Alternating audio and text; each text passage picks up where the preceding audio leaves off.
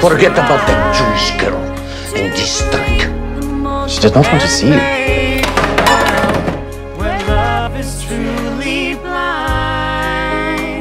Sokolowski, welcome to the revolution.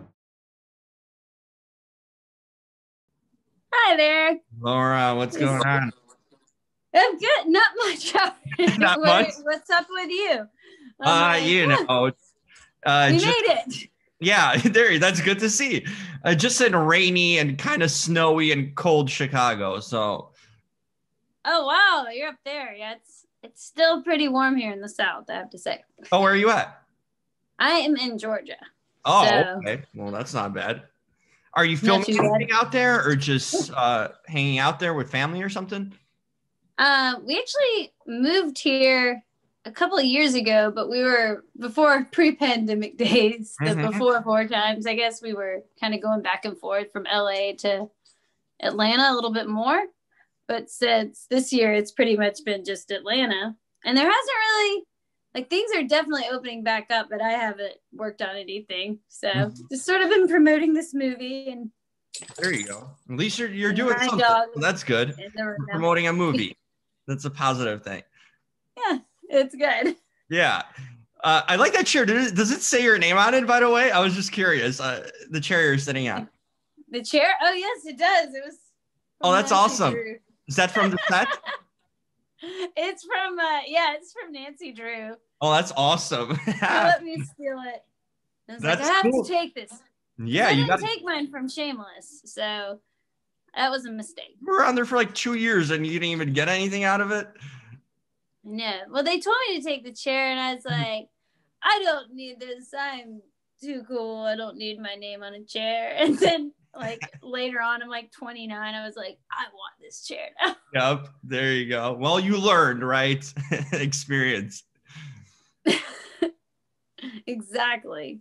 So this movie surprised me because I didn't know initially it would be a musical, and there it goes, singing and everything. So curious, how did you come about this role? And you have an accent, you're singing. There's a lot of things, moving parts going on there. What attracted you about it, and kind of how did you come about it? Well, it's kind of a mixture of I think Robert Abatui saw Rob ended up seeing me on Shameless years ago, and he really liked that performance. And then his daughter met me at an improv class. Oh, no way. And so she's like, well, she's really nice, apparently, and I guess until I'm tired. I don't think I'm very nice when I'm tired, neither does my husband. I don't think anyone is. But that day, I was being nice. And so they gave me, and so it turned out we were at the same management company, and Robert just was seeing if I was available. And I was kind of shocked, honestly, because usually with the Shameless and everything, I'll just get these kind of wayward teenager roles offered to me, And yeah. This was so positive and lighthearted. Well, sometimes lighthearted. Sometimes gets kind of dark in the film, but nothing's overbearingly dark, I was able to watch it with my grandmother, so that was good. Well, I mean, maybe she was kind of in the know about those times too, right? Maybe, or heard of stories about it. That was her mother, was in that time. I mean, she was born in 1933. So, okay.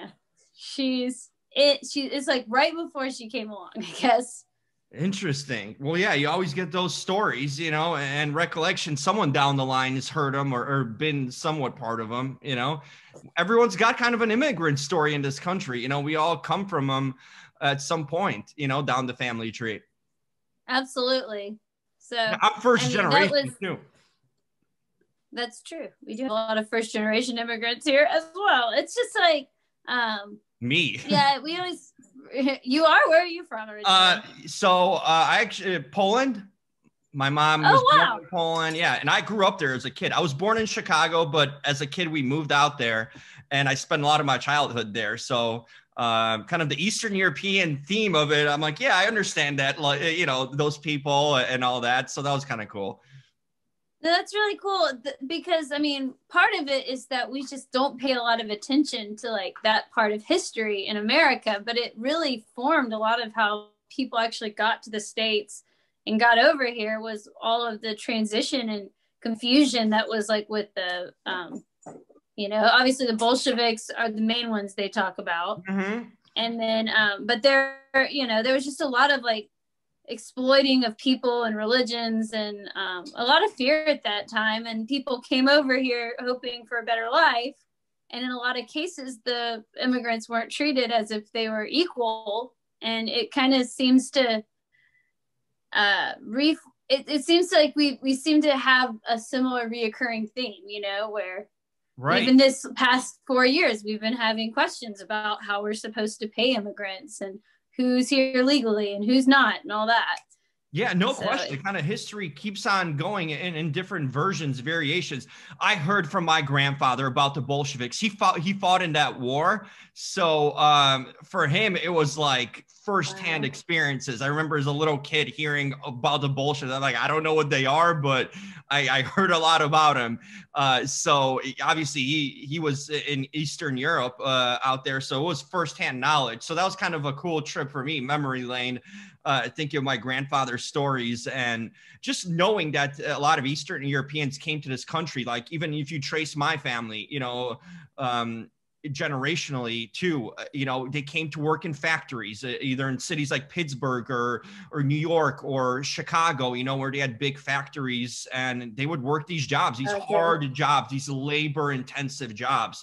That's all very true, especially early in the 1900s. Wow. Well, because a lot of my family pretty much came from here. I have one great grandma that came from Spain, but not too much of a not too hard, just other than the fact that they didn't like her accent, here. But, it's just interesting how much has been put at stake and how quickly, I never even heard of this, knew about Winnipeg or any of this stuff. So it getting ready for this role was a lot of me trying to look at the history and really figure out, how she would have even gotten here, which is probably on a ship where there's just you sleep on a bench basically, Right. Yeah. Bad conditions for sure. And we're no planes. We're talking about ships that would take months to get over, it was if you had a good wind. Yeah. Exactly. If the wind was going to blow. So seriously. It was crazy. Yeah, totally. It gives you perspective on life that it wasn't that far removed. We're not talking about hundreds of years ago. This was in the 1900s, early 1900s, a lot of this stuff happened. So we can trace back some relatives to those times, which is really interesting in that sense. I don't feel like a lot of these stories are being told in that essence, and there's so many stories to be told, but we don't see a lot of films, I guess, on that side of history too. It's true. So I'm really glad Danny went there with this and his grandparents, because I guess they're also part Catholic, part Jewish. Somebody married somebody's daughter, didn't want to marry them. Right. Or we're arranged, or we're told kind of, brought into these relationships. Like, hey, you're going to marry this person because we're friends or whatnot. Exactly. So, that part of the storyline is really interesting, just seeing people falling in love and being able to make their own decisions. And Canada, where, it is still more on the imperial side of things, I guess. And they're still connected with Great Britain, but still people are really hungry for democracy and have their own voice. So, yeah. I liked how this was kind of a tale of like you mentioned, romance and kind of real life, history and issues in that. But you always need a little bit of romance in every movie, right? That's just a given.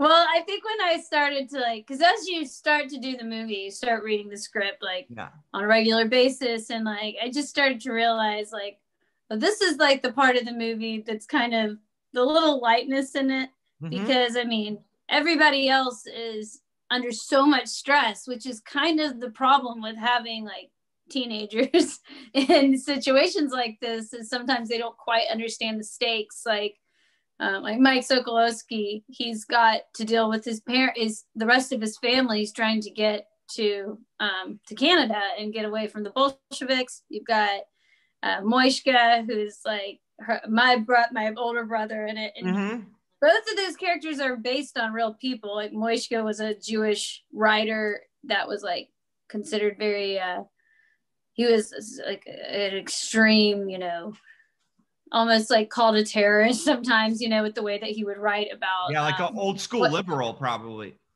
Right. And so they were always thinking that, I can't, extremist. They're calling him an extremist a lot of the times. But yeah, and then you've got like Stefan and Rebecca, who are very passionate, and they're not wrong in their thinking. They're just very presumptive that they can make that it can work out. Mm-hmm. So when you have to juggle singing potentially and an accent, how difficult does that become for you? How did you make that work in a sense? Because you're dealing with different aspects of both are challenging to kind of bring into just on top of the acting itself. Well, I had one friend that's Polish that is actually from Ontario. So sometimes I would kind of ask her when I was 2 weeks before I had to leave. I'd be like, how would your mom say this? And I would just listen to her talk to her mom on the phone, because she sounded like she was angry all the time. And she's like, no, we're not angry. This is we're not so angry. True. But her face looked angry. It seems like they're mad. And she's like, no, this is just how we're talking. She's very stubborn. Oh, I can relate to this. Really? Yeah. I bet. It's just a natural way of how, at least in my sense, Polish people do it. My mother does that. It's like on the outside, wow, you're like, are they angry? You're like, no, they're perfectly normal. But it's just like this impassioned, I guess it's like this impassioned sense that they have. It is. Yeah. It's really awesome. But so it started that way. And then as we filmed, I just kept being like, Danny, because I would have nightmares that people would be like, the American girl just ruined it with her bad accent, but Danny was like, no, it's fine. It's gonna be fine. It's not distracting. He's like, if it was distracting, I would tell you, because he's been working on this for over a decade now. So wow. I know he's very happy to see it actually go to American cinemas and all that stuff and see it take off, because he's just nurtured it, but he's just taken it upon himself to make sure that this story gets told. That's right. I got to ask you about your run on Shameless. You had I loved the show, and it was so fun. You were part of the original, beginnings of the show. They're going into what, in about a week or two, they're going to 11. It's insane for a show to be. I know. Getting and into they 11. It's really the end of it. I'm like, I can't believe it, but Does it feel like forever? I believe it, but Does it feel like forever? The spirit of the Gallagher will live on. Yeah, in some ways, they certainly will. How does it feel now, looking back at being kind of part of the incarnation of it? Did you ever think it would last this long? And now kind of looking back, being part of it and being, a big part of the show when it started. How do you feel kind of looking back at your experience on it? Do you still stay in touch with any of the cast? Tell me kind of about your experience. I mean, it seems like we'll randomly, I'll get to talk to Shanola, or and she plays Veronica on there. Mm-hmm. And then one person that I did know was Isaiah. I think that's his last, now that I've been so thrown out about I haven't been there, but the lead, I never knew the older Liam, and I met him just out of happenstance, and him and his mom. So I would see him a while, and I used to text a little bit with Emmy. I think she's gotten really busy, wanting to produce more and kind of start her own family life. So, but just a little bit of keeping in touch with people. But I think everybody's just been, and McKinney, but people have been really busy. So it's it's not once you're off the set, I feel like things kind of, people just, it's like your old high school or something, Yeah, yeah. You kind of talk, but not too much. Mm-hmm. Do you still watch the show or follow it? I have kept up with a little part of it. I need to get back on 10, because some of the stuff that happens to Debbie, I'm like, what did y'all do? Because to me, she's still 11 years old, even though I've talked to her, and I know she's can do adult things and own a house and all this stuff. Weird, and I'm like, right? I still want to be protective over her, but I mean, Emma Kinney's just done a really she's had a really cool career. She's got a lot going on. She's got the Connors, she's got Shameless. Like, we're gonna see a lot of that girl. That's right. Well, I've been a fan of your work, so it's cool to see you again. Obviously in the rings and so many shows over the years. Shameless. I've been kind of following your own career, and you've grown too, and and matured over the years too. So that's kind of cool to always see that on screen, and see you do different roles. So I'm looking forward for more from you. Well, thank you so much. That means a lot. So absolutely. By the way, I love the combo of the blue shirt and with your eyes in that light. It looks great. I mean, that's a great look for you. Thank you. Yes, yeah. Thank you. Because I just threw this on. I was like, if you look up, the rest of my body is like jeans and like muck boots because we've been like getting ready for Thanksgiving. I was like, oh, I should And even as we speak, I have pets just coming in and out. It's like a parade here. Oh, cool. But if I close the door, dogs, they'll just cry. Well, here's this one. Here's Luna. Oh, what a cutie. Wow. Hey, hi. Yes. But if I close the door on them, instead of just coming in and out, they'll like cry at the door. So hey, they're welcome anytime on this. Should have brought them on the other chair, Right. There you go.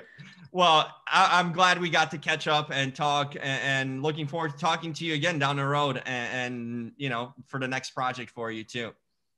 That would be awesome. Thank you so much. Absolutely. Have a good Thanksgiving with the family, and stay safe and healthy during these times because it's crazy out there.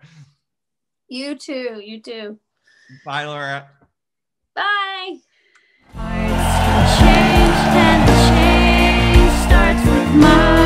The more we do nothing, the more nothing changes.